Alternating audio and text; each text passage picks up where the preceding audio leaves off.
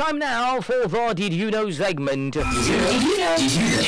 Let's talk about the longest graffiti mural in Africa. Now, did you know Africa's longest graffiti mural is located in Cotonou in the Benin Republic? Yeah, I mean, previously that's kind of like the biggest, it's kind of like one of those, how do you call it, legendary kingdoms. Talk about Dahomey Kingdom, yeah?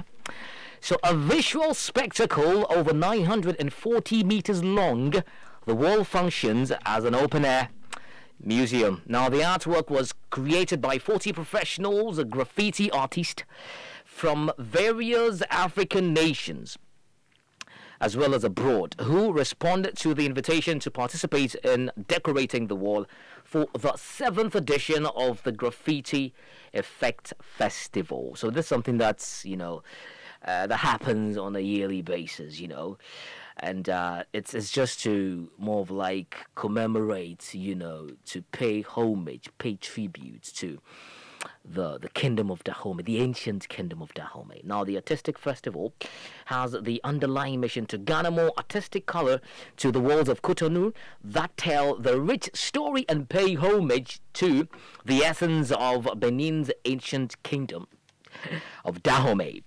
So it's huge, and I love the fact that artists from all over the world troop just come to Benin to demonstrate their artistic abilities and all of that. And it's amazing. You see the wall. It's a place that you can just visit one day and just go look at it. Just like how people love to do documentaries on the German wall, the one that separated the people in Germany and all of that. I mean, those days. So this is kind of like something similar, but it's not like it's separating people, but it's just that the history that the painting or the murals are depicting is what's that's like the whole thing. That's what you need to go understand, and you get to appreciate the ancient kingdom of Dahomey. It's kind of like where they came from and where they are today.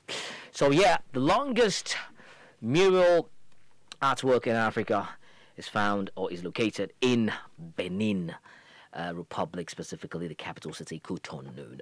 If you enjoyed this video, don't forget to like it, subscribe, and share.